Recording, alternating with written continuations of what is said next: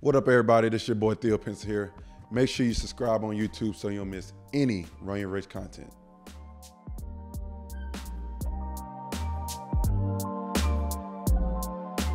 What up, everybody? This your boy Theo Pinson again with another episode of Run Your Race with my boy AJ Richardson, who is not here today. He's working, so we give him a pass. But, hey, listen, it's a big time pod today, people. It's a big time pod today because we got a fellow Tar Heel. Not just a fellow Tar Heel. We got a fellow champ. Hey, listen, y'all know what we do in North Carolina. We win chips. That's the standard over there. But we got a very special guest here today. 14-year pro, has done it all. Bona fide winner. All I know him for is winning because he came back at pickup and was winning and cheating the whole time. Hey, every game we played, every time Ray came, listen, let me just let y'all know who's here. We got Raymond Felton here today. What's up, big dog? Man, appreciate you coming on, brother. Man, I'm just going to set the record straight right now. And everybody who was on the team with me that played against Ray at pickup, he going to do anything and everything to win the game. If it's a foul, no, if it's not a foul, it's a foul. It's a foul. Because we got to get the ball back. We got to get the bucket. Got to. By any means necessary. Hey, listen, at this point, he can just admit it. At this point, he can admit it. But look, man, Ray, I appreciate you coming on, man. I'm very excited. You've had an unbelievable career. You've done it at the highest level. You played with some of the best players that ever played this game. So, and coming from where you come from and getting to where you are, I think the story needs to be heard. So let's go ahead and get into it. So Ray, where you from? How did you start? When did you start playing basketball, and how did it all get started for you? Man, a small town, man. South Carolina kid, population of probably about 2,000, 2,500 people, man. You know, very small town. We was a 1A school. My daddy put the ball in my hand at the age of 4, and it just went from there. I loved it. I got an opportunity, as I came through high school to play with Beach Ball Select. And it was the AAU team out of Myrtle Beach. And just... Let me ask you this first before you get there. Did you play any other sport? We always ask this. Oh, yeah, man. I played baseball. I played football. I was a quarterback and a free safety. And I was a pitcher and a shortstop, and I can hit it. It's probably my best sport was baseball. Baseball, really? Baseball was probably my best sport, even over basketball. Like I could have went pros playing baseball. Really? But I just didn't. I didn't love it. I just did it because I was talented at it. And then once I got a sophomore in high school, I had to make a decision. Do I want to play football? Do I want to play baseball? Do I want to play basketball? Of course, I chose basketball. Let everything else go. What was the deciding factor for you? Just the love of the game. I love basketball. Even through all the other sports, I kept playing basketball. It was something that I just couldn't let go. I just had a certain passion for it. So that was the main reason, just the love of it. So if you didn't play, let's say you just said you picked the other sport, it would have been baseball? It would have been baseball, hands down. You didn't like football like that? Man, like all that contact, man. Getting hit, man. Shit. You see these big old dudes, man. Yeah, for sure, Defensive linemen, man, they 295 pounds running 4.5s. Yeah. Man, I'm not dealing with that. No, I'm cool. Sense. Yeah, I'm cool on that. Sense whatsoever. I'm cool on that. When was there had to be a moment, and we talk about this a lot on this pod, that we look back at moments where you figure it out. You figured out, like, I can really do this at the highest level. When was that moment for you? I think that moment was for me, man. After my sophomore year, I went out to Big Time Adidas. That's probably one of the biggest tournaments back in my time. Big time Las Vegas tournament for Adidas, and then Pump and Run was right after that in LA. And I just got a chance to play against different guards like TJ Ford and just different people, man. I got a chance to play against them, and I held my own. And, some situations, I got the best of them. And I was like, these guys supposed to be some of the best guards in the country, and I'm holding my own, and in some situations playing better. I feel like, I got a chance to do something special here. So, really after that summer, and I actually got offered that summer by Carolina from Matt Doherty. What year is this? The summer of my sophomore year going into my junior year. Okay. And Coach Doherty actually offered me, off those two tournaments. He was there to see Jackie Manuel play at a tournament, and he said he kept seeing a kid beside him on another court do some things, and he just turned around and started watching me. He said some of the other coaches started turning their chairs around and watching what I was doing. And, you know, he offered me that summer. That's what was crazy. Yeah. And that was a dream come true. You know, I've always been a kid that wanted to go to Carolina. Growing up in the Carolinas, that was like the dream school. Not South Carolina Gamecocks, not Clemson. No. You know, it was UNC. You know what I'm saying? It was UNC. So, you know, I got the opportunity, and man, I kind of committed early. I didn't even really think about no other schools, no other teams. And, you know, I was a 5-star recruit, but, you know, I didn't really go on no other visits. I didn't go nowhere else. The only place I went to was Georgia, and I did that to go with one of my best friends. You know, he was taking that visit too, so I went on that visit just to go with him. Outside of that, the Carolina was my only visit. I mean, obviously South Carolina because it was right up the street. Yeah, but I would never go in there. Hey, respect.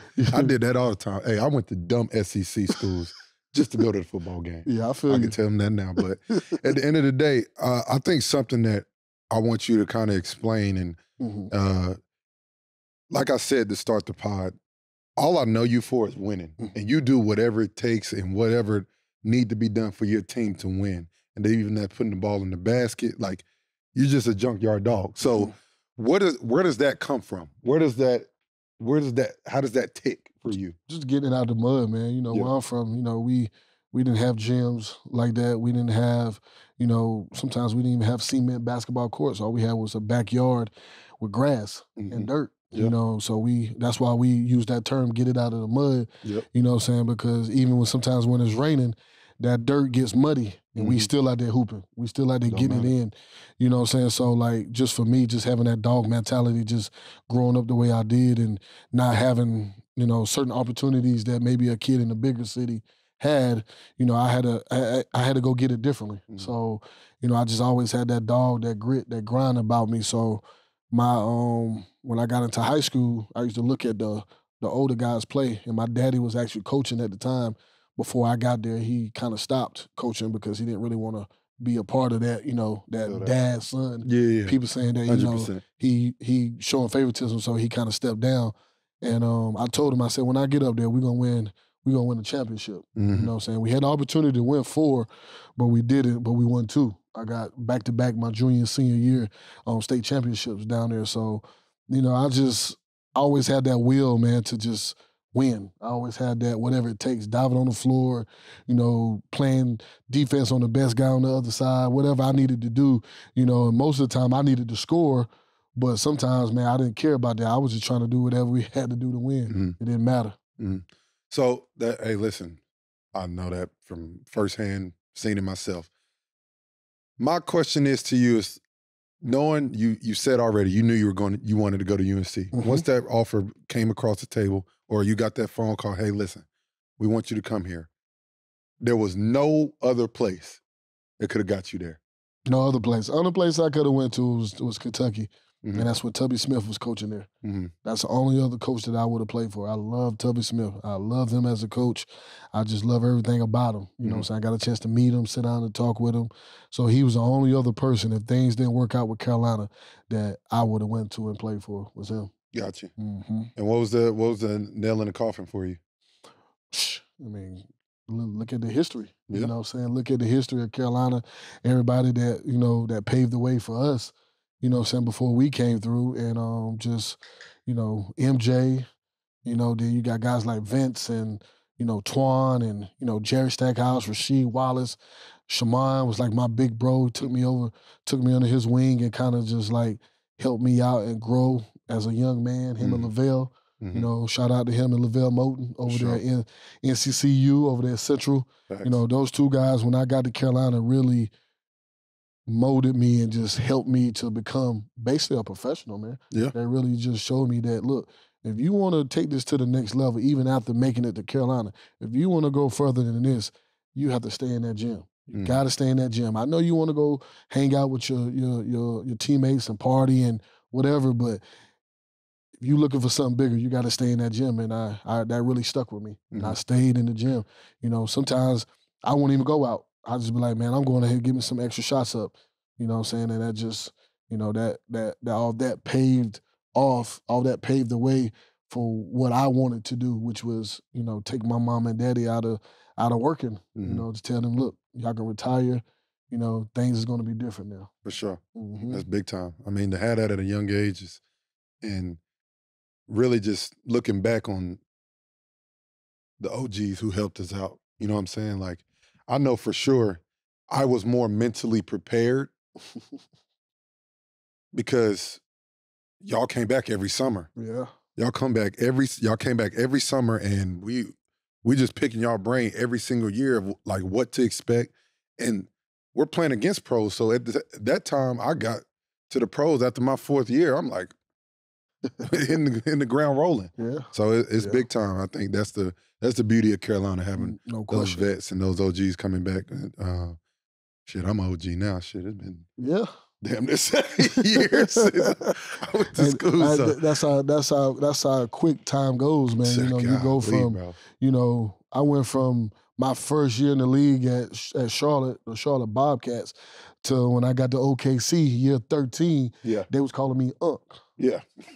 You know what I'm saying? And I'm like, man, dang, am I that old, or is this already at this point where I'm on my way out? You know, because you on your way out, they start calling you Unc. Yeah. They start calling you Unc. They start calling you OG. You on your way out. Yeah. It's about that time. It's about that time. Hey, listen, they was calling me Unc this year. I said, oh, hell no. Stop that shit. Stop that shit right now. Nah, it's a cool feeling, though. It's, like I said, you gain the respect over the years, and that's a good feeling. I'm not going to lie. But so, shit, you decide to go to Carolina. You get to Carolina. What was your welcome to college moment? Oh, man. Because, wait, you went there with Doherty. Coach Doherty. Coach Doherty first. Uh-huh. So you only went 2. 3. You went 3 years. I went 3. I had 2 years with Coach Willliams. Coach Willliams. Okay. Mm-hmm. So you got to give me your welcome to college moment with Coach Doherty, and then your welcome to college moment with Coach Willliams. I'm gonna be honest with you. My freshman year, bro, was I ain't gonna say a breeze, but it was kind of easy. You know what I'm saying? Because Coach Doherty kind of let you go hoop. Yeah, he let me go. I got freshman of the year. Like, I got all of that, man. Came back. I was a preseason All-American. Like, it was like, it really was no struggle. Yeah, outside of the conditioning side, all that stuff that you gotta get used to coming from high school to 100%. College. But as far as hooping, man, I feel like I had the green light. So I played against anybody. It was like, you about to have a problem because I got the green light over here. But my welcome to college came when Coach Willliams came. And that's my guy. Hey, listen, love him to death, man. But that was my welcome to college when Coach Roy Williams came over there, man. That man had me so frustrated at times. You know what I'm saying? To the point where my sophomore year, I even thought about leaving and going to the draft early. Yeah. You know what I'm saying? I was like a late first-round pick. And it was just like, man, listen, man. But we had a great conversation, man, like man-to-man, like father to son. And it changed everything. Yeah. It changed how close we became. It changed me as a player. Yep. It changed our team, you know what I'm saying? And it was just like everything just went. It just went further and further from that point. And he told me what he felt like I needed to work on to become a better player and become a better, pro if I wanted to be that. And I told him what I needed from him as a player. Yeah. I said, I need you to give me this team. I said, instead of you stopping me 24/7, running plays and doing all of that, I said, Coach, let me get this team. Give me this team. Trust me. Trust me to be your eyes out there on this court. Trust me to lead these guys. Like, give that to me. And he did. He trusted me more. I did what he wanted me to do. He told me to work on my three-point shot and be more consistent. He wanted me to work on picking up guys full court on defense. So that whole summer, I guarded Shammond Williams that whole summer and wouldn't let nobody else touch him. Nobody. You can ask Shammond. After my sophomore season, bro, I guarded Shammond the whole year, the whole summer. Any pro came in there, I was guarding them because I wanted to work on my defense. Yeah. I wanted to get stronger at that. You know what I'm saying? So, everything that he told me I needed to get better at, I felt like I took it to the next level. And that helped take our team to the next level as the leader of that team, as the point guard. So he definitely was the coach that gave me my welcome to college. Yeah.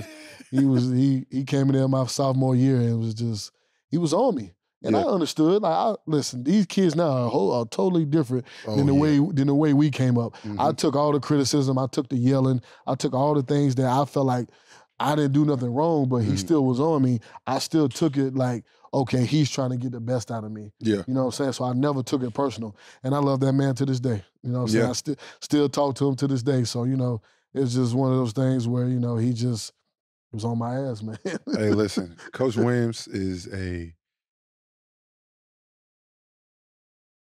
you don't like to, I know people struggle with like saying like a father. He really was like a father figure. Yeah. Because he really was, like, he genuinely cared about every single one of us. Everybody.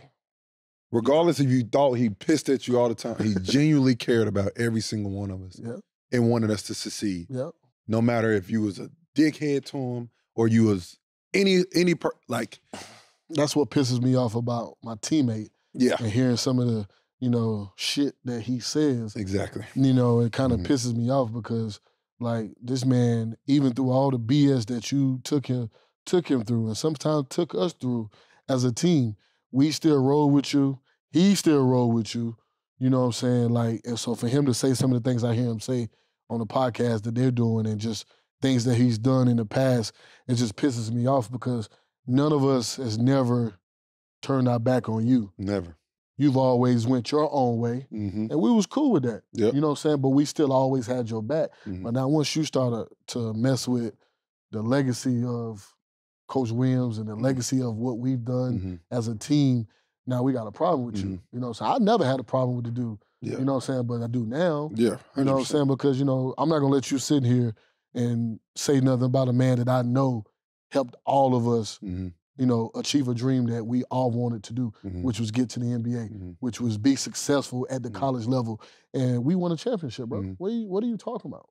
Like, you win lottery.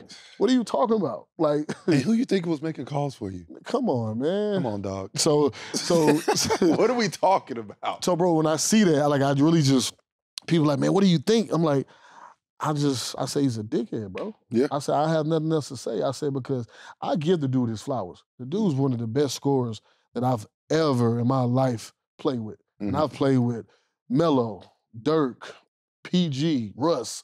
Like, I mean, the list goes on. I can name a whole bunch of people that I play with that can put that ball in the basket.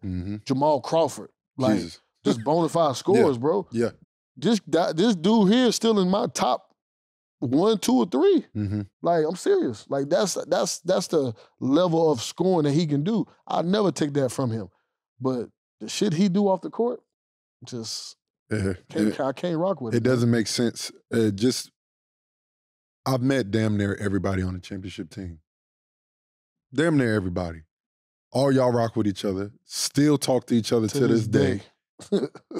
And to get a different response, to get one person that felt a certain way about the whole team, but everybody has a different story. Like where were you at in this whole journey that we went on? Because y'all literally, like I said, Carolina was always what Carolina was. Yeah.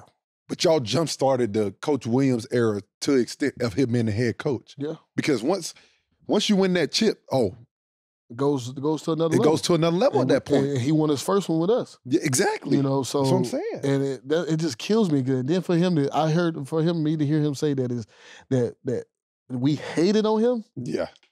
I said, what? That was mind-boggling. I'm like, hated? Dude, I was the point guard, so I'm gonna go and start right there. I'm gonna start right there. Like, hated?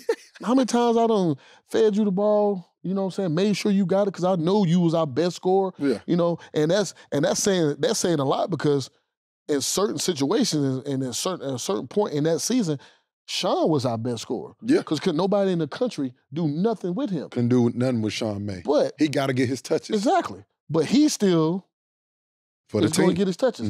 The dude averaged what's our second leading scorer? Yeah. I think were you? No, I wasn't. I think Jawad averaged more than me. So it was 3 people in front of me. It was him, Sean, and Jawad. Then it was me. I only averaged like 12 and a half.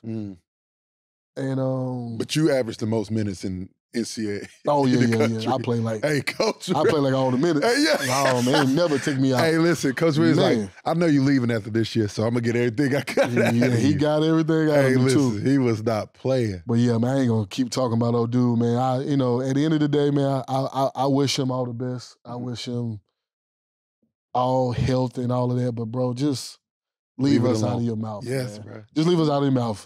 I ain't got no problem with you. I don't know why you got a problem with me or any of your other teammates that play with you, but we wish you no harm and wish you nothing but the best. Man. Yeah, but That's crazy. it makes no sense to me because, like I said, I met every single one of y'all. Y'all a tight-knit group. Like we said it before, y'all have talked to this day. To this day, I just talked to Dino Well like a few days ago. Yeah. You know what I'm saying? Jawad not too long ago. Like, yeah, it's just it's a tough one. It's a tough situation. It is what it is. It is. Like that. At that point, it is what it is. So let's talk about that championship season. Y'all put together a run. Yes, y'all sir. were nice. I mean, the ACC was loaded, and y'all went through that thing like it was nothing. What was your record against Duke?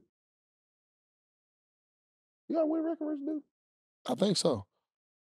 I think I've lost to him. I lost to him twice. Y'all won We won the ACC my junior year. Your junior year. We won it my junior year. You didn't win the tournament, though. Didn't win the tournament. Never won the tournament. I've never won the tournament. We've always lost. We lost to Georgia Tech that year, and Georgia Tech was stacked. Jay Jack. Yeah. Will Bynum. Mm-hmm. Then they BJ Elder. talk about who else was in the ACC at this point. Shoot. Was Chris? No, Chris Paul. Chris was there. Chris Paul and all of them. Eric Williams, Justin Gray. Yes. All them. Then you had over there at NC State, you had Julius Hodge. Yes. That crew. Because Maryland was nice. Maryland, when I first came in, they still had Steve Blake. My freshman year. Then John Gilchrist, being the point guard after that. What else? Duke had Chris Duke. Was it Duhan? Chris Duhan and Daniel Ewing, Sean Dockery and all them. Yeah. You know what I'm saying? Sheldon Williams. JJ Redick. JJ Redick and all them. Sheldon Williams. So, it was tough, bro. It was tough. It was tough. It was tough. What y'all go? Y'all went 30-something too? No. How many games y'all lose that year? 30. We lost 3 games. Lost 3 games. 4 games, 33-4. Who y'all lose to? We lost to Georgia Tech, Santa Clara. First game of the season, I got suspended. Duke. Who else we lost to that year? Probably a random ACC team. Oh, Wake Forest. Wake Forest But beat ain't us at random. Wake Forest, and we beat them at home. Hey, Wake used to be rocking. Yes, sir, boy. It was tough playing out It there, was boy. tough. It was tough playing out there. Boy, they had the tie-dye shirts. Oh, it used to be jumping in there. It was tough playing out there. It was fun, though. Yeah, for sure. Fun. Hey, listen, It was fun. we got to talk about that championship game Yeah.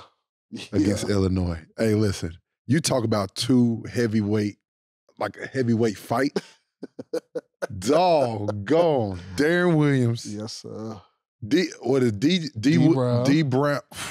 And, D Brown had that headband. He was nice. And Luther Head. And Luther Head. Them 3 guards right there. Was. You had to buckle your chin strap that game. Woo. Now they going too. You had to They get going. some sleep. They going like this. And they shooting threes. They setting picks. Y'all ran the table until then. Yeah. Like, y'all beat the hell out of everybody. Well, no. No. You Was know- it Nova? Yes. That's No- who gave us a harder game than Illinois. Yeah, Nova almost got y'all. Man, Nova, I fouled out. And Melvin Scott stepped up. He stepped up, hit 4 big free throws at the end. That's big time. Fouled out. I fouled out that game. I'm talking about Kyle Lowry, Randy Foye, Curtis Sumter, Jason Frazier. Man, them boys was loaded. And they started that 4. And Allen Ray. Uh-huh. So you talking about 5 dudes who played in the pros at some point. Mm-hmm. And they started that same lineup. They played Randy Foye at the 4. Oh, my God. So the first time Jawad had a guard. Guard, and he yeah. could score. Mhm. He came out, bro. He had like 4 threes in a row. They jumped out on us. It was crazy. Villanova gave us a problem. They gave us a problem. But we survived that. Yeah.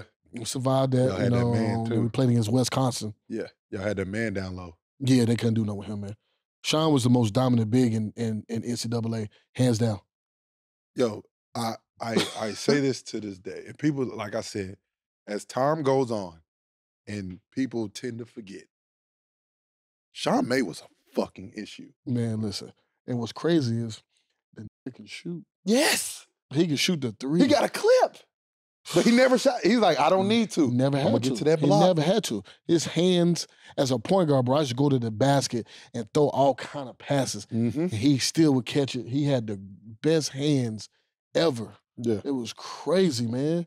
It was crazy. And Marvin came off the bench. And Marv came out. Listen, The number 2 pick. The number 2 pick on the 2005 National Championship team came off the bench. Off the bench, bro. And what people don't understand, rightfully so, because Jawad Williams is a issue.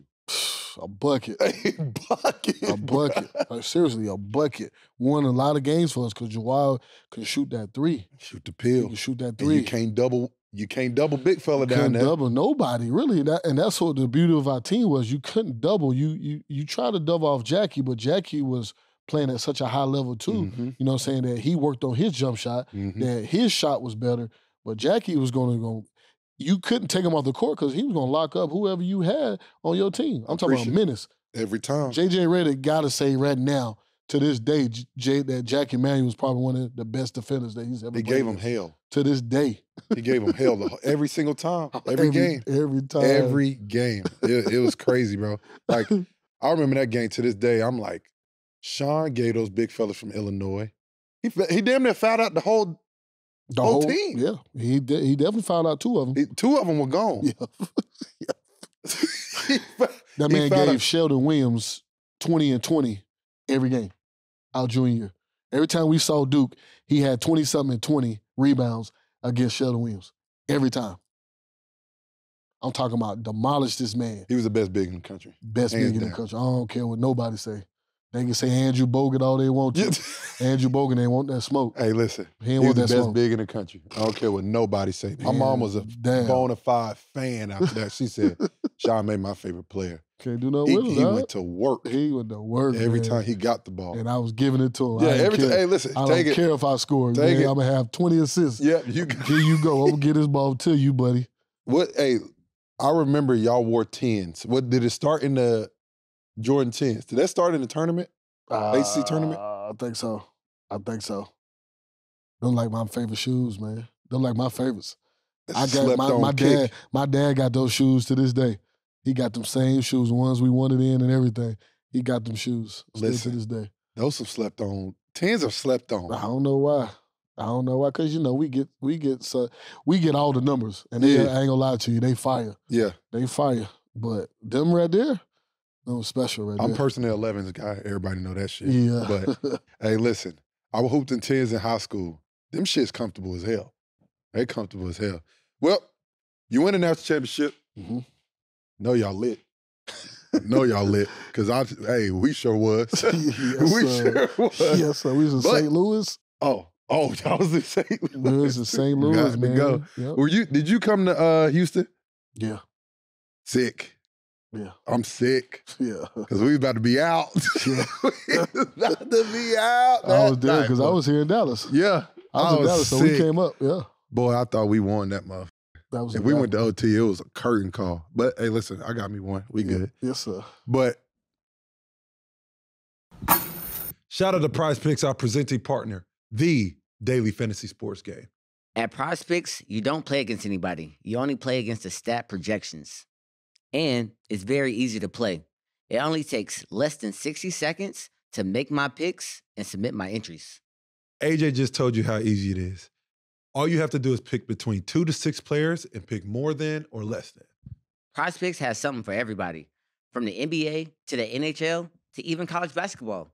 My dog Rob Dillingham got me cashing out. For quick and easy deposits straight into your account, Prize Picks offers Apple Pay. With as little as 4 correct entries, you can make up to 100 times your money. So you can turn $10 into $1,000.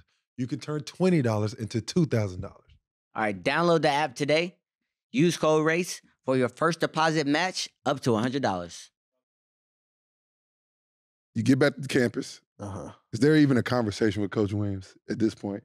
It still was. Really? But he knew. You thought about it? What's crazy is, let me tell you this dude, freaking Sean stupid, man.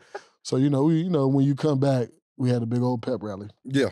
And it was inside the Dean Dome. Dean Dome, yep. So everybody in there, we get on the stage, and Sean, everybody said their words. Everybody got on the mic, said something. Sean gonna get the mic and said, I'm coming back next year. Hey, Raymond, you coming back with me? Nah. I looked at him like this, So I'm like, I looked at him, and I was next to get on the mic. I was the last one to get the mic. Yeah. And this dude gonna tell me, are you coming back with me next year? Told the people he was coming back for his senior year. Yeah. So, of course, I followed behind him and said, well, let's run it back then. Yeah. Yeah, right. I'm out of here. Out of here, man. We met with Coach Williams. Marv met with him. I met with him. Sean met with him. And we all did our press conference together. And then that shows you he did his by himself.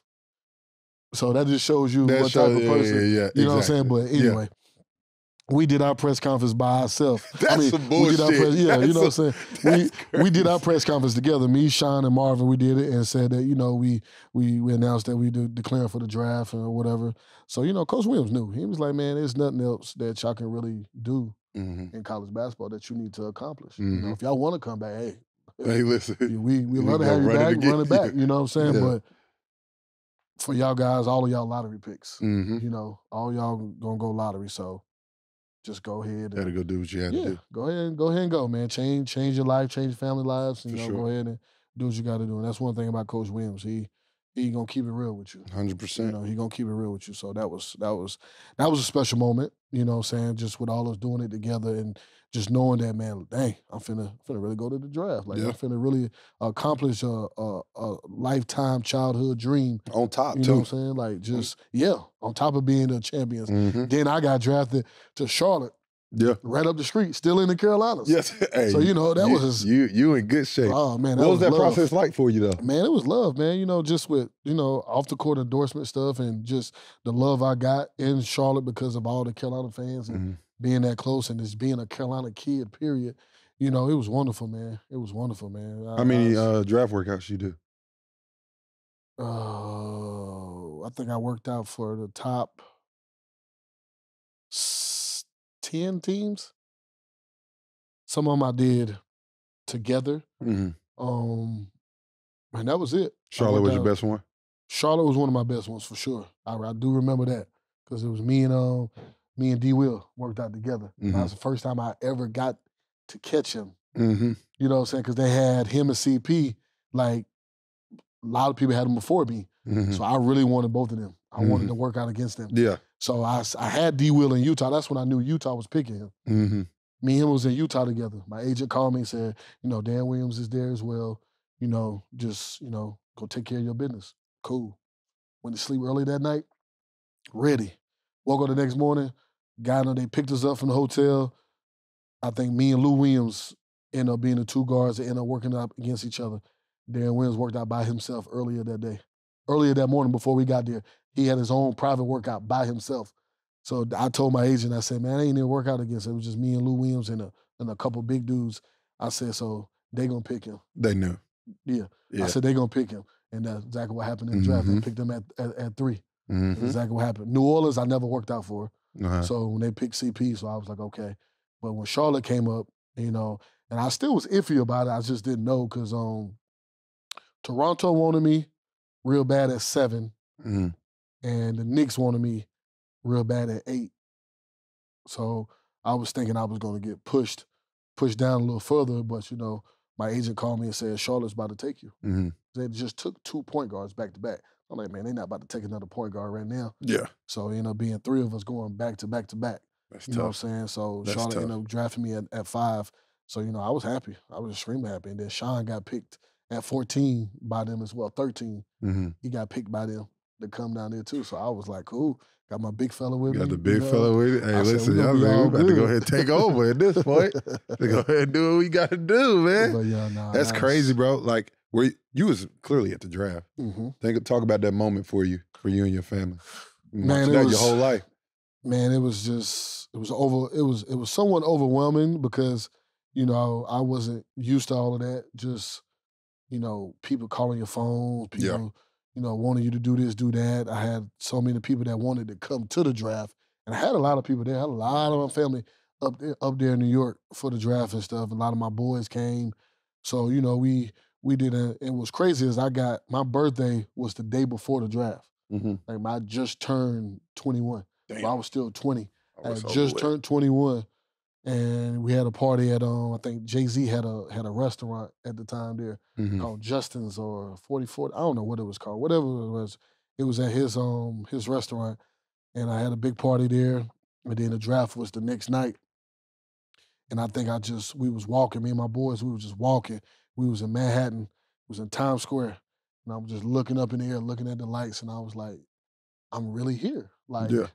just a surreal moment. Like, dang, like I'm about to get drafted tomorrow and change my life, change my family life. So it was just like one of those moments where, man, this is it's a blessing from Mhm. God, and just all this hard work finally paid off. Mm-hmm. You know what I'm saying? So I look forward for the next day. Got my suit on.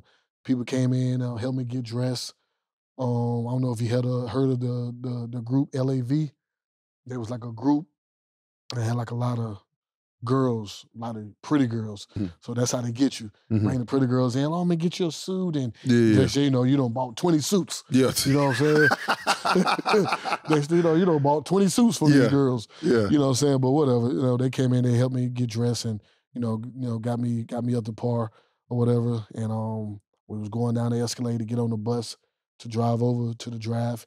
And I'm nervous. I'm just nervous, man. I cut my phone off. I had about 1 million calls that day, just people calling me, where you going? What's going on? Like, man, I don't know. Yeah. I'm waiting to see where just I'm like gonna y'all. go. Yeah, like, I'm just happy I'm here. You know Yeah. what I'm saying? So like it was just a lot, man, but it was wonderful. Probably Mm. one of the best moments of my life, man, to this day, because you just don't realize how fast that stuff goes. Mm-hmm. You know what I'm saying? Like, you one moment you there, next moment you at home retired, not Yeah. playing no Yeah. basketball no more. You know what I'm saying? So It's that's crazy. how quick time goes, man. For sure. But it was For sure. it was special though. For sure. You get to the NBA. Mm-hmm. You play for the Charlotte Bobcats. For you youngins out there, it's the Charlotte Hornets. But you're playing for the Charlotte Bobcats. You back at home, right down the street from home, Mm-hmm. and you right down the street from your second home. Talk about how challenging that is. Also, just being so close to. Like I said, we love our family. We love to death, but they always want to come. They always want to come to the game. You're at the crib. Nah, I ain't here, bruh. Like The best thing I had about it, my mom and daddy took care of that for me. Mhm. With me still being so young, Yep. they kind of handled all that with people calling for tickets. Y'all call us, don't call him, don't bother him. Mhm. They kind of took care of that for me. I think my first game or at some point, one of the home games, I had like a bus load of people come from back home where I was from. We got bus loads, and I bought, I don't know how many tickets it was. It was something crazy. Like almost 300-400 tickets that Damn. I got for people, you know what I'm saying, just to come and get an opportunity to actually see me play in the pros. Yeah. And then I never did it again. That was it. You got your one That shot. was that one opportunity. And that was it. And I had people come. I had friends. Yeah. You know what I'm saying? Throughout the years, because I was there for 5 years. Mhm. So, I had people come in and, do all of that. But as far as that big type of tickets, Mhm. it's a Yeah. one-time deal. For sure. I like that you said that. So everybody, this is a great way to go about it. I did the exact same thing. Mm-hmm. College, don't call me. Oh, no. Don't call me about tickets. No, sir. I don't want to hear it. I don't know. Call my dad, call my mom. Yep. If it's somebody I don't know, ask me first, because maybe I might have somebody I want to go. Yeah. And you doing it. But like, I didn't deal with it. Like, it was something that I was like, listen, I'm focused on the game. I don't got time to be worried about the tickets, blah, blah, blah. I remember, bro, Coach Wayne used to come to me like, Theo, who is this? I'd be like, I don't know. Like, I don't know who the hell that is coming to the game. My dad doing the damn tickets. But I think that's a great way to go about it. Have your parents take care of all that other shit so you can focus on the hoops. What was your welcome to NBA moment? Gotta have that. I got a lot of those. Oh, man. I got a lot of those. Man. I remember Shaq knocking me out there. God. You know, I'm being a young kid, you know, got bounce. Yeah. You know, I'm about to try to dunk on this. Yeah, all right. Yeah. Shaq went in the air, Shaq knocked me. I'm talking about knocked me flat on my back. They didn't call a foul. He stepped over me. Boom, boom. Welcome to the league, young fella. Hey, shout out to Shaq. They ain't call a foul, bro. You know how big this man is? That hurt. Welcome to the league. That hurt. That was one moment. I had another one. Andre Miller. Everybody, if you a real sports basketball fan, you know who Andre Miller was. Come on now. Andre Miller was one of the most underrated point guards that ever played this game. That man was a bucket and a problem. Mm-hmm. Man put me in the post, man, did whatever he wanted to do with me, man. Mm-hmm. I was so mad. That man was strong. That man could score that ball. He was crafty. Him and Sam Cassell, another person I was about to speak on. Really? Sam Cassell scored 15 straight on me, bro, and was talking to me while he was doing it. How disrespectful is that? Yeah. He was talking to me. Hey, young fella. Hey, young fella, don't worry about it. You can't do nothing about it. Pump fake. Hey, made me jump in the air. Boom, and one. Boom. Talking to me as he's scoring, telling me what he about to do. Talking to me, giving me advice. This man was giving me buckets and helping me at the same time. It's all making sense. Okay, let me go ahead and let the viewers know. It's all making sense now. Ray having PTSD when he came back to Carolina. That's why you was doing shit you did to us, because that was happening to you. Man, listen, bro. That's talking to you? Talking to me, bro. I'm talking about talking to me as he giving me buckets. This is the fourth quarter, game on the line, and I couldn't do nothing with him.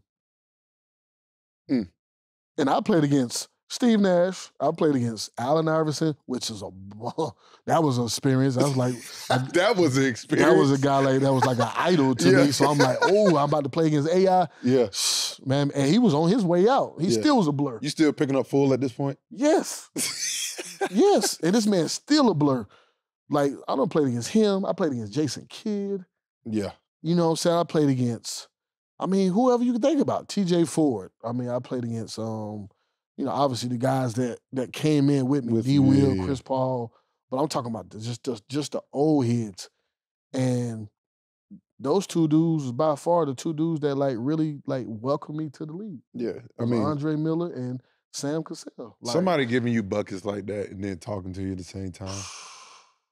It's a very demoralizing feeling. Especially when you sitting in that moment. Jamal Murray's one of those for me because he caught it at the right elbow and there was nothing I could do. 3 straight possessions. And I said, what's going on right now?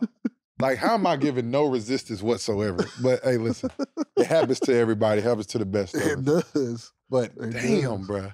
Yeah, man. And some dogs. Dogs. Hey, listen. Jamal Crawford. You playing against some point guards. Yes. Greats. And the thing is, at that age, it's not at that time of the game, it's not about how fast, how explosive. You playing at their pace. That's the most frustrating part. You can't You're not speeding them up. Can't speed them up. No, that's what I'm saying. You asked me, was I picking up full court? Yes, and they still did. That was unbothered. They was just going down the court, on your hip. taking their time. Yep. I'm like, orchestrate, bro. Ray used to do this shit. Ray used to do this shit when he came back. He do this high dribble. He talking to his teammate, yo, go over there. When I set the screen, you just cut. And I'm like, what the Next thing you know, bucket. I'm like, this shit is unbelievable, bro. Unbelievable. Hey, it's just, it got passed down. It happened to you. You passed it down to us. Yeah. Now I'm out here trying to do the same shit. Don't look the same, but I'm out here trying to do the same shit. But damn, when was the first game that you realized I can do this shit at a high level? Playing against Sacramento. And Mike Bibby. Oh shit, never mind. Mike Bibby, they point guard. Yeah. So, you know what I'm saying? So, and I had my best game. I think I had 20-some points, but I was still coming off the bench because my first 20 games, I didn't start. I came behind Brevin Knight. And then we end up starting and playing together after those 20 games. You know, Bernie Bickerstaff's decided to start me and Brevin together at the 1-2. So just one of those games where I figured it out. Mm-hmm. And I understood how fast and how this game was going and just how to maneuver in this game and figure it out. So I finally figured it out, and I kind of went from there. And then later on that season, I had a game versus Cleveland, and I had like 30, 35 or something like that. And I remember Damon Jones, man, I tore his behind up.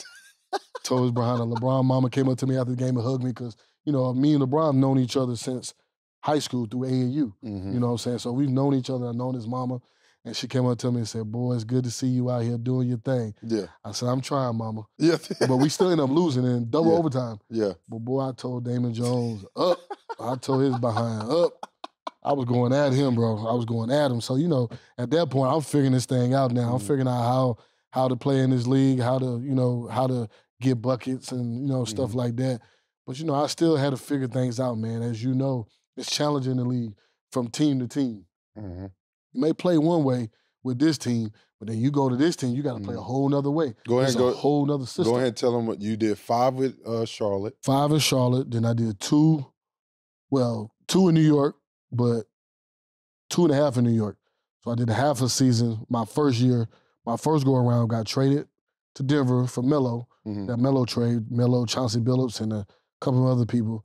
And about 4 or 5 of us went to Denver for a half a season. I played a half a year. Me and Ty played together. Mm-hmm. And then I left there and went to Portland for 1 year. After that year, went back to New York for 2. Mm-hmm. After that, came to Dallas for 2. Clippers after that for 1. OKC for 2. And then that was the end of my career right there.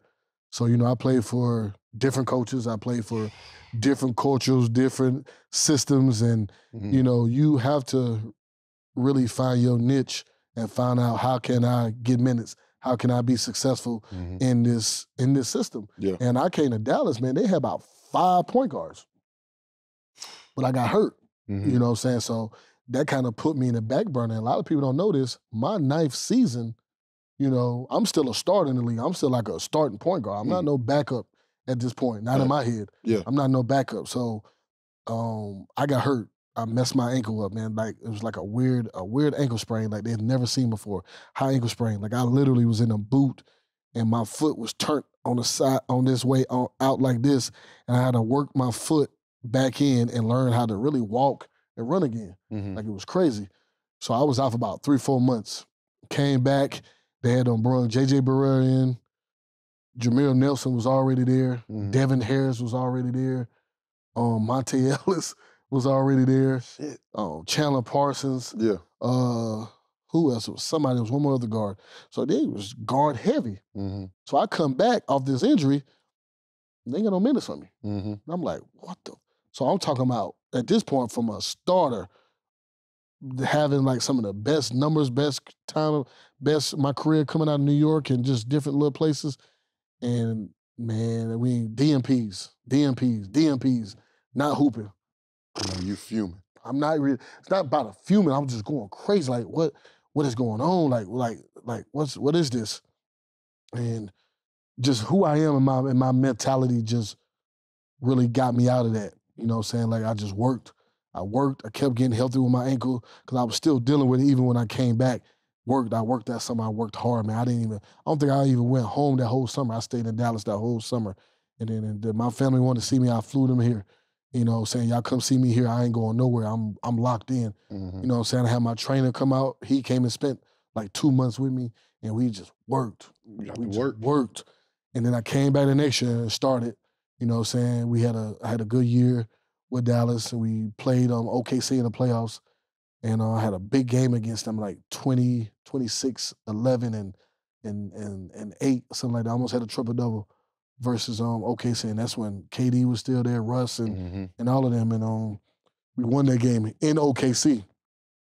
It was the second game we played there. We was 1-1 coming back to Dallas, and then they just tore our behind up from there. You know what I'm saying? But, you know, I still averaged like almost 18 a game, 18, 19 for that series. So, you know, I'm like, ooh, man, I'm finna come back to Dallas. You know, I just let you know how things work sometimes, man. Just, you know, sometimes things just don't go in your favor. But I still, I telling that story to say for these young boys that sometimes, man, it ain't gonna be perfect, man. Nope. It ain't gonna be perfect, but you have to stay professional. Mm-hmm. You have to understand that it's a business. This game goes the way it goes sometimes, and sometimes it don't go in your favor. Yeah. But you still have to be professional and show them that you can be an asset to a team, because that's how you get those extra years. Yeah. You know what I'm saying? That's how you get to play over 10 plus and 12 and 13, 14, and sometimes 18, 20. Yeah. You know what I'm saying? So you have to stay professional, and you can't let your ego get in the way. Yeah. You let your ego get in the way, that's where your first mistake comes in. 100%. Then all of a sudden you looking like, well, dang, man, nobody wants to sign me. Nobody wants to this. And I hate it because you look at a guy like DeMarcus Cousins. The professionalism part. Yeah. If he would have stayed professional, did what he had to do, and I get it. You know, you all-star, you got this ego, you making $100 million. Like, I'm one of the best bigs in this league. Yeah. You right. But guess what? You did some stuff. You know, some things happen off the court, some things happen on the court that got you in this predicament of why they got this stigma on you. Yeah. So And the biggest thing is these people, they putting so much money into it. They like, do I even want to deal with that? exactly. You know what I'm saying? That's the biggest thing. It's like, do I even want to deal with it? And at the end of the day, no, they don't. Think of how many dudes you see out there that you know that can play in this league right now. 100%. You know what I'm saying? And it's just 100%. because of the things that they've done and their character has hurt them. And they want to you trying to straighten it up now, you know, it's kind of too late. And you're 14 years, you can tell me if I'm wrong. When the league puts a label on you, when they put that label on you, how hard is that motherfucker to get off? Listen, man, I had 1 year I came in out of shape. 1 year. I came in 1 year out of shape in Portland. And that was on a lockout year. Like, we didn't know when our season was going to start. We didn't know nothing. So, you know, I was just chilling. I'm at the crib, not really working out like that. They was like, we ain't close to no deal. We ain't going to do none of this. Like, we ain't close to nothing. Like, we may not even have a season this year. I'm like, dang, all right. You know, dudes was going overseas to play and making money. I think D. Will went over somewhere for like, they gave him like $500,000 to come play like 10 games. Yeah. Something crazy like that. He went over there just to stay in shape. Like, people just like didn't know what was going to happen. So I came into Portland. Yeah, I was a little out of shape. You know what I'm saying? Whatever. That stuck with me the rest of my time. Yeah. I would come in shape. Like, you know, obviously my body is going to change. I'm older. I'm in my 30s now. So I'm not 20 years old no more. So, you know, my body is going to change, but I'm in shape. I'm ready to go. And it was always something every year. It was always something when my agent was going to talk to teams. Well, is he in shape? And, you know, this and that. And it's like, damn, that shit happened 1 year. And it's like, I'm out of shape every year now? Yeah, crazy. And it's like, you know, so I know when they put that stigma on you and that sticks and they tell all these, because it's a fraternity, bro. They going to call every team and tell them, Raymond Felton's out of shape, man. Oh, my God, he came in like this. It trickles to every team. So now that's the first thing they're asking. Right. Well, is he in shape? Yeah. And it's like, what the hell? Yeah. Come on, bro. So you saw me play last year. I mean, so it just, that's how it goes. It follows you just like that. For sure. It follows you. For sure. What was the biggest hurdle or, because I know how you are, you want to win. Yeah. Yeah. You want to win in Charlotte. You was not winning in Charlotte. How did you adjust to that? It was tough. It was tough, man. My first 4 years, man, we was getting our behinds kicked. It was bad. Yeah, it was bad. We won like 1 year, we only won 18 games. Damn. You know what I'm saying? So out of 82, so let that tell you. Let that tell you how bad it was. You know, I was planning my vacation like after All-Star weekend. Yeah. Like, I knew we had no chance. You know what I'm saying? I knew where I was going after the last game of the season. I'm getting my exit. I'm going to have my exit meeting the next day. I'm out. I'm going somewhere to go have some fun. But Coach Larry Brown came in and changed the culture. Yeah. My 5th season, he was our coach, and, you know, the trades that they made. Yeah, we made the playoffs that year. You know, we got swept. We got swept by a good Orlando team who made it to the finals that year. Made it to the finals that year. But we had me, Steven Jackson, Gerald Wallace, you know what I'm saying, who was an all-star that year, Tyson Chandler, Mecca Okafor. We were solid. Theo, ended up being Theo Ratliff, Boris Diaw, Like DJ Augustine, you know, was the other point guard that we had on that team.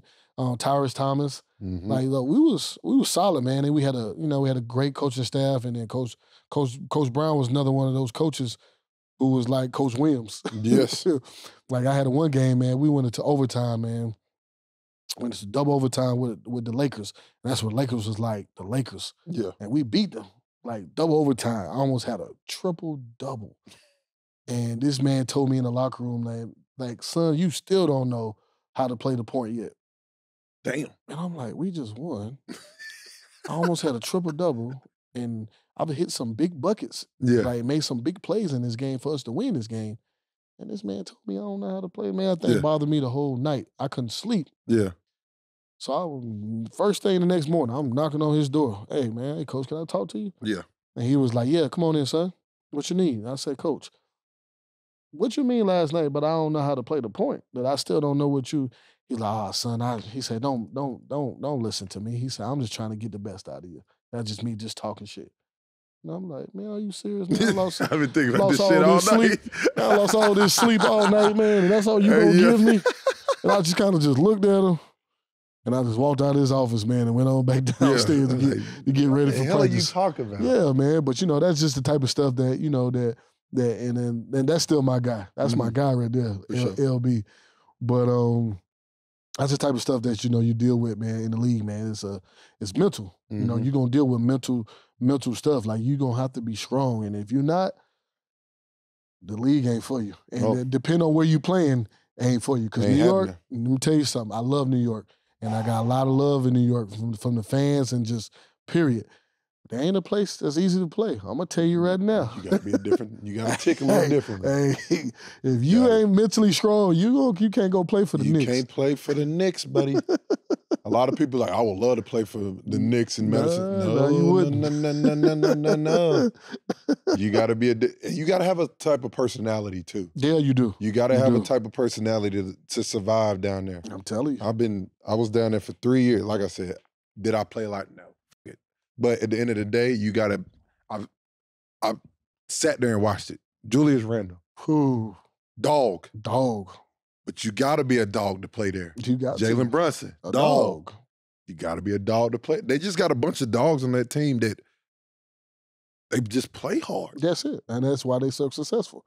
You know, let's just be honest. Villanova breeds dogs. That's what they breed. That's what they breed. Josh Hart is a dog. DiVincenzo. Dog. You know what I'm saying? And they playing at a high level, man. Yeah. They playing at a high level. I like it. Second time you went to New York, your team was, Ray, we got to talk about it. It was you, Carmelo Anthony, J.R. Smith, Iman Shumpert. Y'all had Tyson Chandler, Amari Stoudemire. Steve Novak. Was he? No, he wasn't on that team? Not that team. Whoa. I feel like y'all had Steve, bro. Steve Novak was on that team. He was on that team that first year. You're right. Steve Novak. Were you on the team with Tim? Tim Hardaway Jr.? Yep. That was my young fella. He was a rook. Yep. I know I'm missing somebody. Yeah. You're missing a big one. Fuck no. Nah, he came after me. You missing a big one. I said Melo. Who kept us together? Jason Kidd. Oh, my fault, J. Kidd. Damn. You missing a big one, J. Kidd. And what's crazy, a lot of people don't know, she was on that team. Yes. Kurt Thomas was with us all year. Marcus Camby. She retired that year with us. He was there for half a year. He got like a foot, something happened with his foot, and he couldn't play. He ended up retiring, and that's when we got Kmart. Kmart came when she retired. So y'all coach was Woody. Yeah, Coach Wilson. Yep. Hey, listen, couldn't have been a better coach for that. Yeah, I'm telling you. Bro. I'm telling you, dog, we had a squad. We had a squad, Training camp had to be ridiculous. We had a squad, bro. It was so fun because Woody was such a player's coach. Yes. So he listened to us about our bodies, but at the same time, he was a coach that didn't play. So we was gonna work, we was gonna hoop. But bro, if we was healthy, the Miami Heat did not want to see us that year. No chance. We beat them 4-1 that year. 3-1. Yeah. We beat them 3-1 that year. Uh-huh. They did not want to see us. But we lost that first game to Indiana in New York, and we could never get over that hump. They beat us every time at their place, and we beat them after that every time. So game 6, they end up getting us in Indiana. If we would have beat them, Miami did not want to see us in the Eastern Conference Finals. We'd have played Miami in the Eastern Conference Finals. Who'd y'all beat the first round? Boston. We beat Boston 4-2. I was stacked, bro. That was the best team you say you played on? Yeah. Just with vets, young talent, scoring, just dudes who just knew how to win. Yeah, that's the best season I had. 50-something wins. How many Hall of Famers we just name off?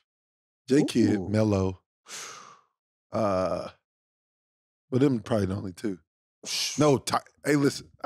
Tyson might get in there. She should get in there. Amari. Yeah.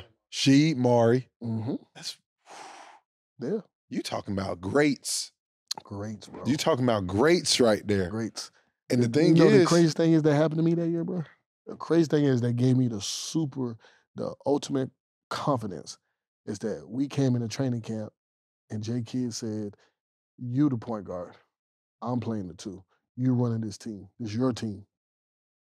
To hear that from a dude that I looked up to, 100%. The dude that's a Hall of Fame, like Hall of Famer, one of the best point guards to ever play this game, to look me in my eyes and say, this is your team. Mm-hmm. We're gonna go as you go. This is your squad. Yeah. I'm playing off the ball. The ball is in your hand here. That's all you need right there. Oh, man. That's all you need That man used to tell me some stuff on the court, bro. That man was so smart, man. Unbelievable. He used to tell me in a play, this is what you do. And I promise you it's going to open up. Mm-hmm. Like we was running a play one time, the pistol play. He told me, all you got to do is act like you're going to give me the ball, but keep going. He said, I promise you're going to get a wide open layup. Mm-hmm. And I did exactly what he said, and the jump just opened up. Just like that. I get to the basket for a layup. I was like, man, this man is so crafty, so smart, man. No, he's elite. I remember, like I said, I had two years with him. Mm-hmm. And the on the fly, people give Coach Kidd a lot of flack. People who don't know basketball. And he's so advanced in just the on the court adjustments as far as like as you're playing, right? In the playoffs, there'll be something happening. We score on it one way. He knows before, he's like, okay, we just scored that way. I know how we're gonna adjust on the fly on how we're gonna score the next time. Just like how you just said. And it's at an elite level that people just, not everybody gets it though. That's the hardest part. Because when you have that quarter, and that's why him and Luka work so well, because Luka, he don't really got to tell him much, because you can't really throw a lot at Luka that Luka ain't seen. Mm-hmm. So that's what makes him special. But J-Kidd, one of the smartest people I've ever been around, play as far as on the court. Hands down. Shit is crazy. Hands down. You was on the Clipper team though. Yeah. It was nice. Whew. It was you, CP, Blake, DJ, Jamal, JJ. Was Paul on it? Huh? Paul Pierce. Paul Pierce. JJ Redick, Austin Rivers,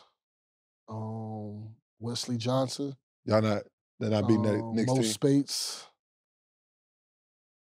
Beat that Knicks team? Yeah. I don't know, bro. I don't know. That's tough. That's kind of equal. That's what I'm saying. You said that was easy. Hey, listen. That's because you got to think about it. You know, on both sides. You know, if you take me off the Clippers and put me with the Knicks, you know, me and CP head to head. Yeah. Jason Kidd and JJ head to head. JR, if you want to bring JR off the bench or whatever, you know, JR came off the bench. So if you put him, just say we're gonna put our best, put JR in there. Who ended the game? Melo at the 4. Yeah. Tyson at the 5. So now Blake Griffin got to deal with Melo. Melo. You know, so you got to think about that. They got to guard each other each way, though. Exactly. Exactly. So, you know, you got to think about that, too. That's a tough one. So, you know, that's a tough one. But then you got Jamal Crawford. Yeah, coming off the bench. So, you know, But that could be him and. But then him and Iman. Yeah. Iman got to guard Jamal. There you go. Like, listen, but Jamal, listen, it don't matter who in front of him. So it's kind of one of those things where you look at it like, man, that could be equal. You know what I'm saying? That could be tough. Who'd y'all run into that year? The Clippers? Yeah. No, it wasn't the Warriors. I beat them that year. Utah. Because you know who killed us? You know who killed us? Joe Johnson. Yeah. Oh, yes. He wasn't even supposed to be on the dance.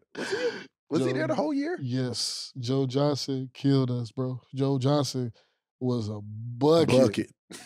Like, he's a bucket. He was a bucket, man. I was like, man, come on, dude. This dude, like basically, like at the end of his career, and this man was like, he was the one who hurt us in that series. Mm-hmm. You know what I'm saying? Because they had Donovan Mitchell, they had Gordon Hayward. They had those guys. Joe Johnson hurt us. Yeah, that's what hurt us. Got a question. Mm-hmm. You was on that Clipper team, and y'all had that beef with the Warriors. Mm-hmm. It was always smoke. Mm-hmm. You saw that coming? That barrage of just winning? I mean, KD helped a lot, but... Yeah. Did I see the Warriors winning like that? Yeah, like the dynasty starting. Well, once they changed they changed how the whole league wanted to play offense. Mm-hmm. They basically changed the game of basketball. If you think about it, when I first came in, it was legit fives where you had to throw the ball in the post and these dudes trying to get buckets. Like Dwight Howard and them, Shaq and them, like they was throwing the ball in the post to these dudes and these dudes going to work. Zebo, all of them. Yeah. But then if you fast forward a few years later, they come in and the stuff they was doing, shooting the threes, and now they got big men shooting threes, and now the whole game changed. Mm-hmm. Now nobody wanted post-up bigs. Mm-hmm. Now they want dudes to shoot threes. And you can't play in the drop no more. No. Can't play in the drop no more. So they kind of changed you got to put them in as a dynasty because they kind of changed the game. Yeah. You have to. I agree with that. So your best chance of winning a championship out of your 14 years, you would say that Knicks team. Yeah. Mm-hmm. Because that's the only team that I went the furthest in the playoffs. Yeah. You know what I'm saying? That's the only team that I got out of the first round. Mm-hmm. Everybody else, we made the playoffs, but I didn't get out of that first round. Got you. Didn't get out of that first round. Hey, listen. Everybody would have loved to see that Knicks Miami bump. Woo! That would have been special. I wanted that so bad. That would have been special. I wanted that so bad. Damn. But Melo was hurt. Tyson was hurt. JR dealing with a back issue. We just wasn't healthy. That's tough. I mean, still. So you went Charlotte, Dallas. No, yeah. Charlotte, New York. Charlotte, New York, Portland. Denver, Portland. Yeah, Denver, Portland. Mm-hmm. Back to New York. Mm-hmm. Then OKC. Dallas, OKC. Dallas, Clippers, OKC. Shit. Yeah. So you remember you was talking about, I was calling you Unc, right? Uh-huh. You remember you came to New York when you was in BK? We had like that little mini camp. Yeah. We had the mini camp. This is when you was Unc. Uh-huh. You played a couple games and they said, Ray, you good. And Ray's like, all right, I'm good. You just sit on the side. This is what I do. You was like, oh, he a vet now. He only got to play all these damn games. You was chilling. But you was a part of a special year, bruh. Talk about how special Westbrook is. Oh, my goodness. As a player, as a person, human being, like just talk about that man for a minute. That man by far one of the best teammates I've ever had. Easily. Like just who he is as a person, who he is as a player, who he is like as a worker. Like that man works hard. Mm. That man deserves everything he's got, everything he's going to get in the future. Mm. He deserves it because he worked hard for it. Mm-hmm. Like just knowing his story, hearing his story, talking to him, why you play with such a chip and why you keep it, because you're a person, you made it, you're good. MVP, all this money, still plays with that same chip because that's who he is. Mm-hmm. You know what I'm saying? And I think a lot of people take that, and for people to try to, over the last couple of years, to try to downplay who he is, man, y'all crazy as hell. Crazy. Who this man is a Hall of Famer, first ballot. Easily. gonna go down as one of the best point guards. Mm-hmm. And just the things that he's done. He's never been a guy that shoots the ball like Steph Curry. So when they was trying to make that a big deal, well, look how he's shooting the ball. He's never been a guy that shot the ball like that. But guess what he did? Mm-hmm. He won. Got to that cup. He got to that cup and he won. Mm-hmm. He was a winner. When KD left, he still led that team to the playoffs. Mm-hmm. He was a winner, man. Your team stacked in. Yeah. Y'all had you. Oh, no, I ain't talking about before. I'm talking about before I came. Oh, yeah, I for came sure. The year after that. Oh, yeah. The year he won MVP, I wasn't there. That's when he had, man, he was just him, Steven Adams, Serge Ibaka. Jeremy Grant. He had, was Jeremy there? Jeremy Grant wasn't even there yet. I don't think he was there yet. Yeah, he might not have been there I don't think he was there yet. Yeah. It might have been like the year he won MVP. The year Russ won.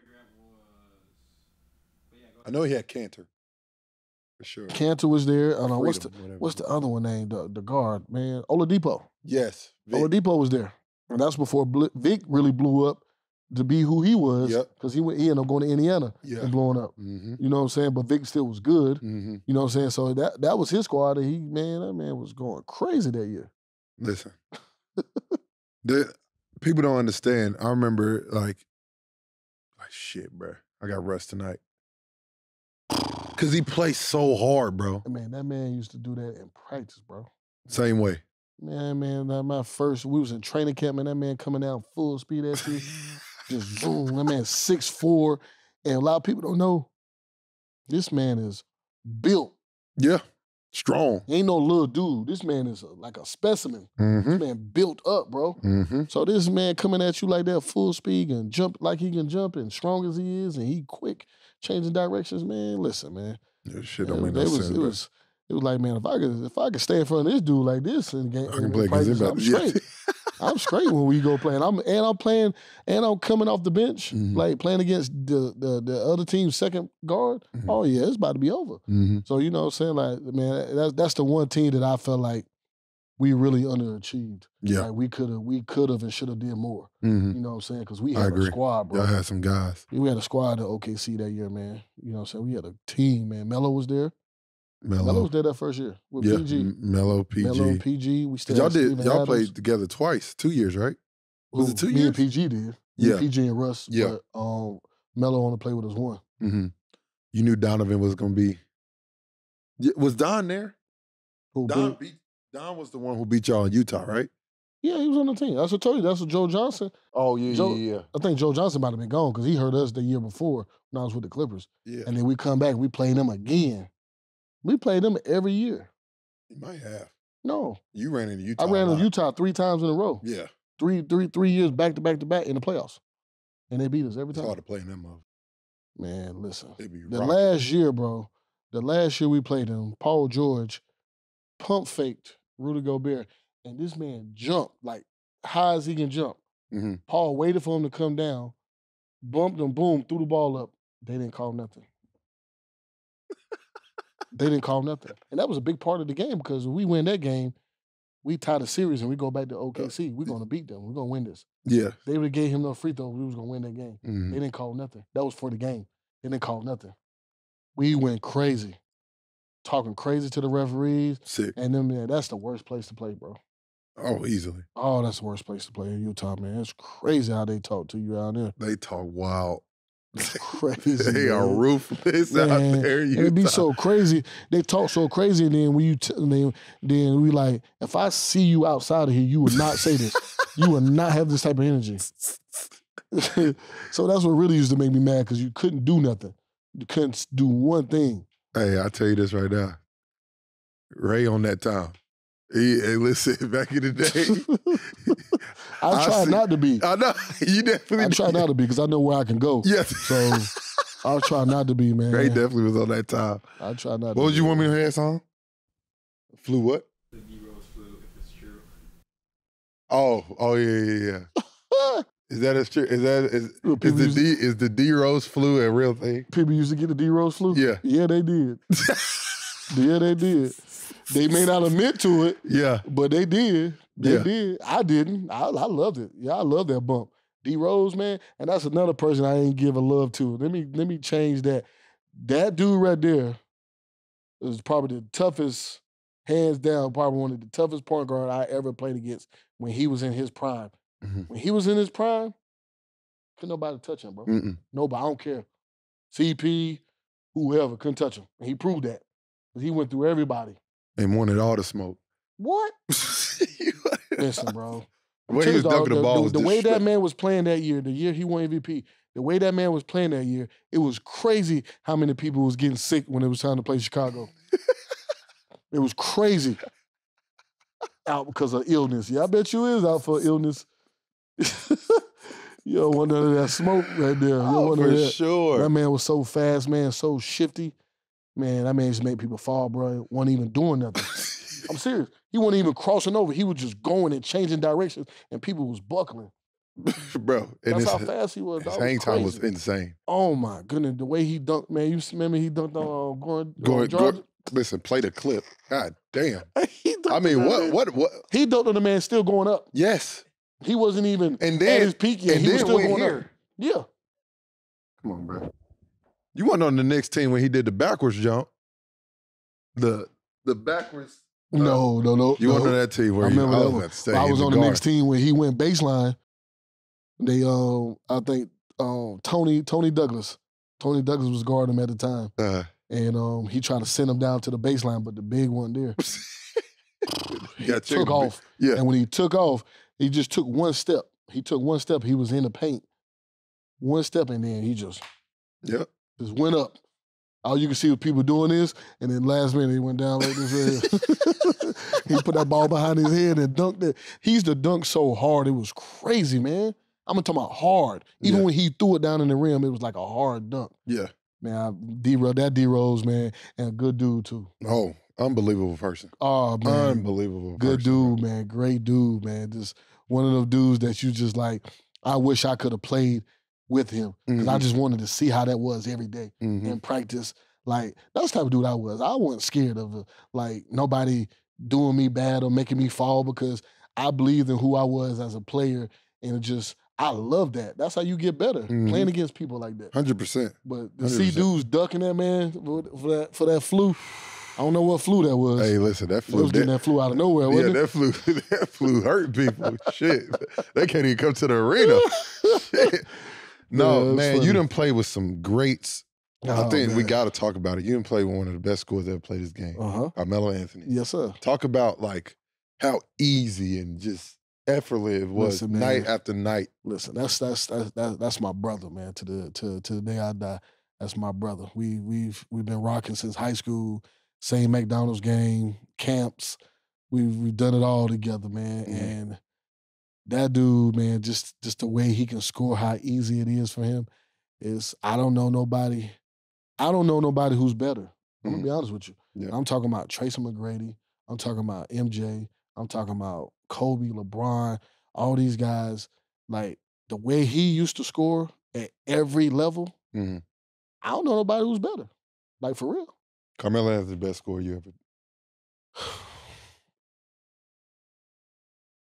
From all levels, yeah. From all levels. Post up. Got footwork.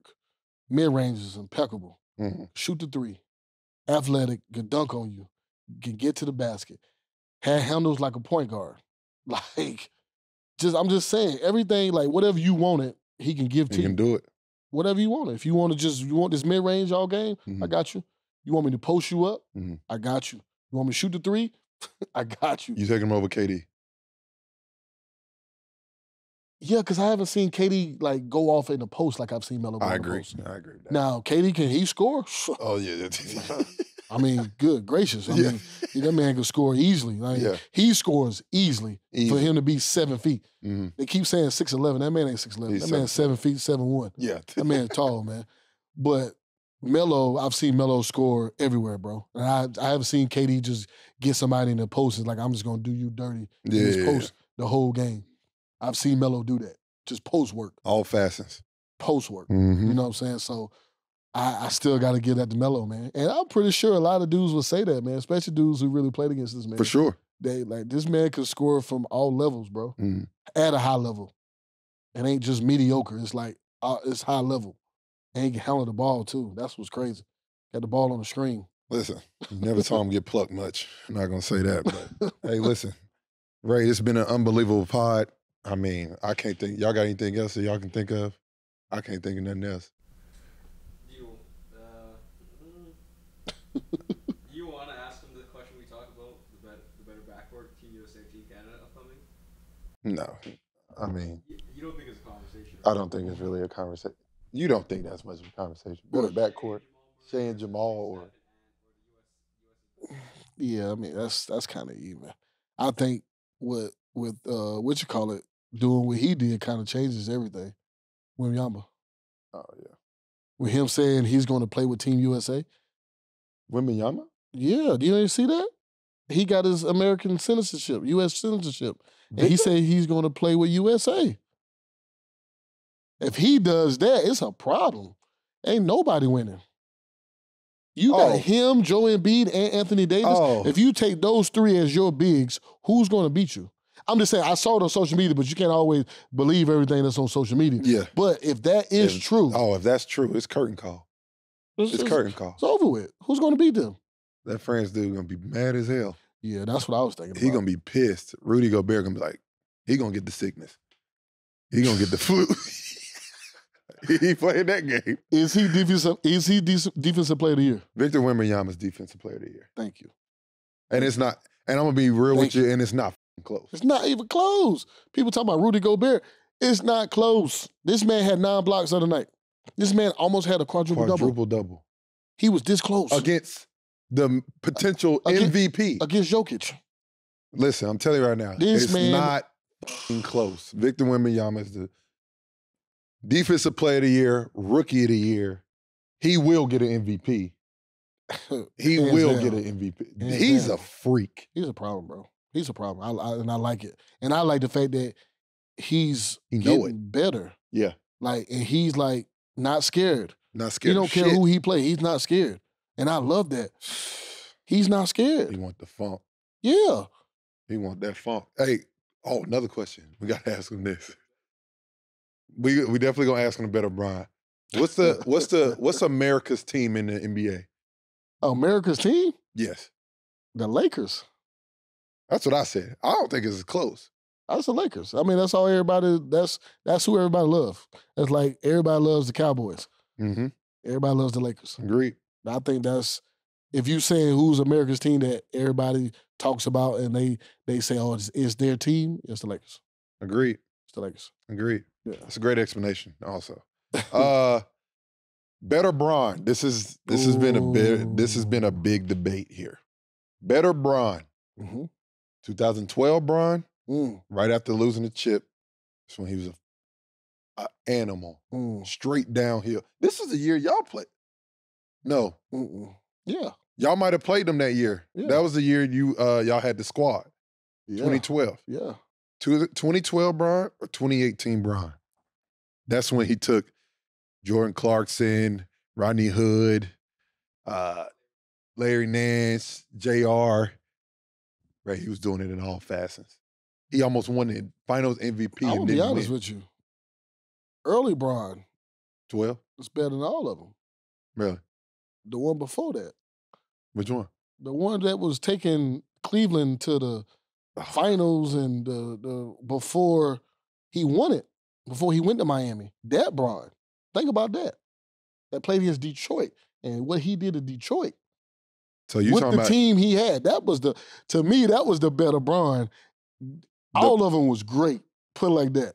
But to me, playing against him and seeing that was the better Bron. the Bron that got swept by the Spurs?